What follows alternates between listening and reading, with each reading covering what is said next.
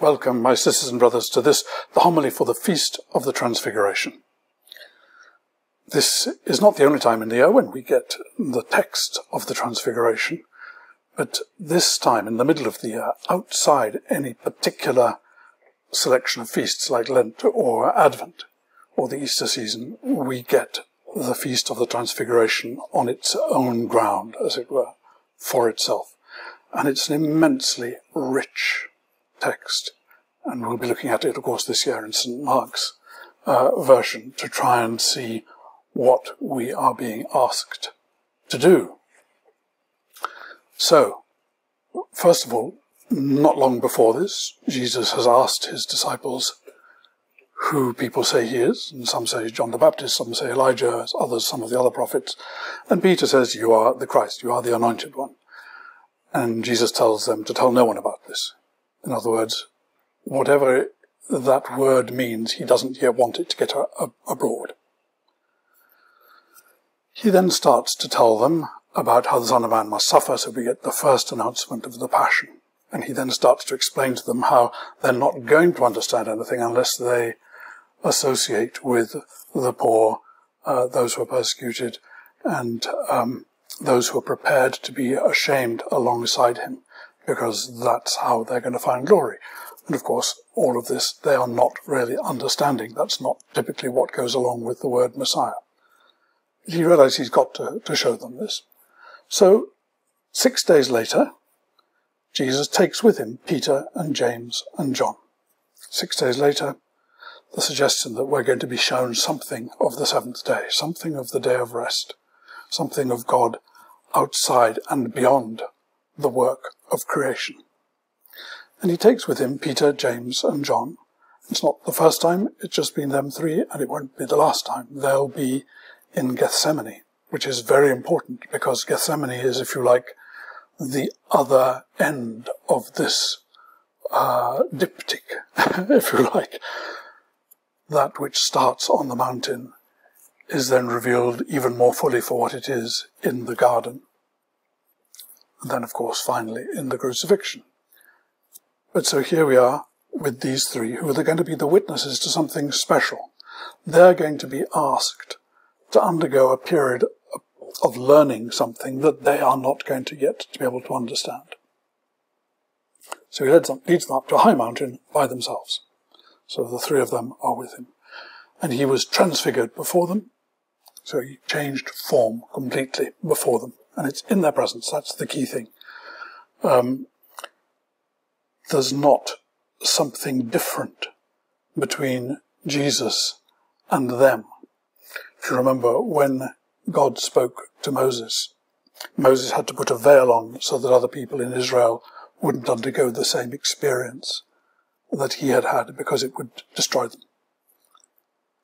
And yet here, Jesus changes without it destroying them. They are able actually to see this is done before them. They're included in this. And we're going to see how important that is. This is going to be a transmissible form of glory. And his clothes became dazzling white, such as no one on earth could bleach them. Well, that's the NRSV. The King James, of course, refers to fuller, and of course the word fuller is in the Greek, but we are so unused to using the word fuller, meaning someone who used lye to launder things, that we don't tend to use the word fuller any longer. So it's not stupid of the NRSV to have said no one on earth could bleach them. Now, bleach, yes, but dazzling white. This is obviously a sign of the Holy One himself. This is the Most High, and this is the Most High as someone who emanates something. And it's curious that if we look in the words of whitening, if we look at forms of whitening in the Hebrew scriptures to which this word makes sense, the words to do with whitening come specifically in Psalm 50. thou shalt sprinkle me with hyssop, and I shall be purified. Thou shalt wash me, and I shall be whiter than the snow. And in Isaiah, come, let us reason together, says the Lord. And though your sins be as purple, I will make them white as snow. And though they be as scarlet, I will make them white as wool. So here we're having the garment of the great high priest, the Lord, who is the great high priest, who is coming into the world, who is the one who is going to make white. This is the sort of whiteness that makes white. This is not... There it says, no one on earth could bleach them.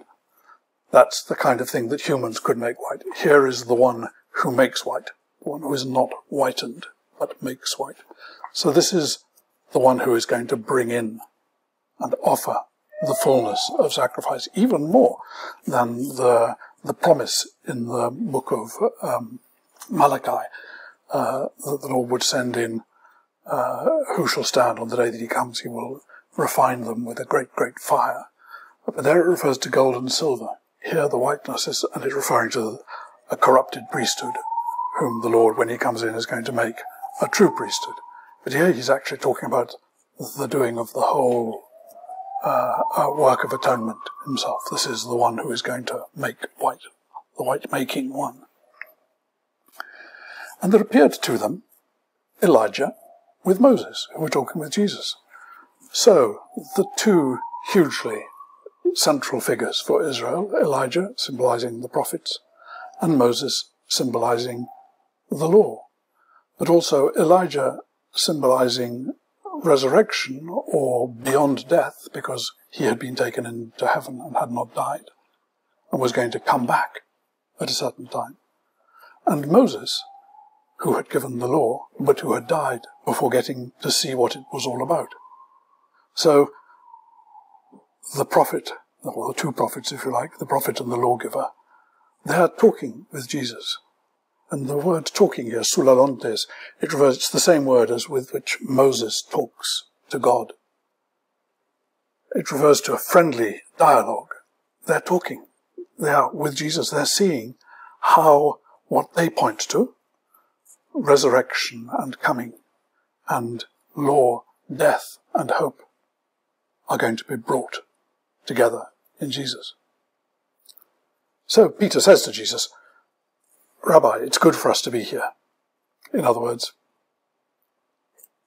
he's aware that he's undergoing something particularly marvelous and doesn't want to lose it, as how would one not? Let's make 3 dwellings, one for you, one for Moses, and one for Elijah. He did not know what to say, for they were terrified. And immediately he gets his answer, because it says, then a cloud overshadowed them. He hasn't seen that he's on the inside of this. The cloud overshadowing them is the cloud overshadowing the tabernacle, the tent.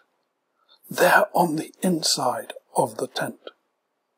This business of building more tents to have more tabernacles, completely unnecessary. They're on the inside of the tabernacle.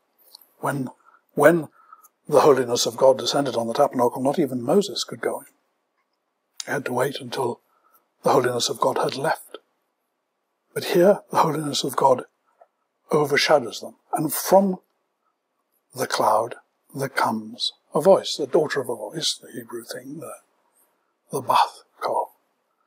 This is my son, the beloved.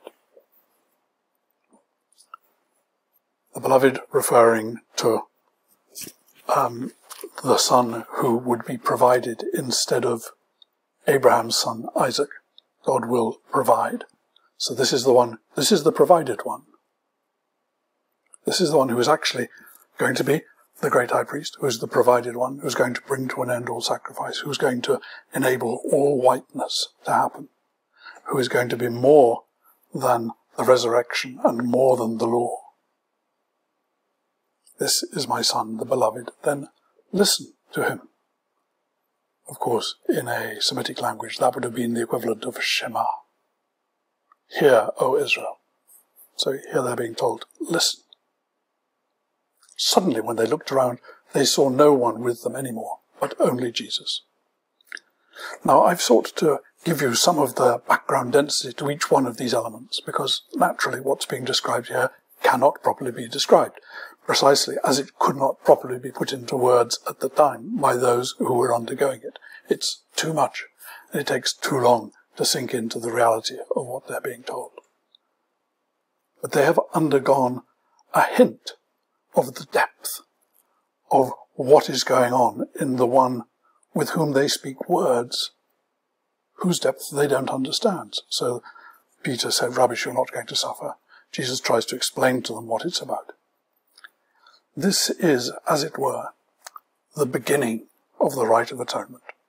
This is the great high priest coming through the veil, which is into created reality, with an entirely white robe, because that is the robe of the great high priest. That is the indication that the one who is bearing it, with the turban with the name on his forehead in the case of the great high priest, is the Lord for the day, as it were, is coming in to the court of the temple to make it glorious, and will then go up to the altar of sacrifice. And of course, this is just the beginning of the process. They will not understand what it is to be the Son, the beloved, the one who God will provide, until they have gone through Gethsemane and the crucifixion, and then the ascension. These are the movements with which they're going to have to learn how to listen to the one who is in their midst, to listen to what is really going on, so as to understand that obeying him is obeying the fullness of what Israel had always been about. In the name of the Father, of the Son, of the Holy Spirit.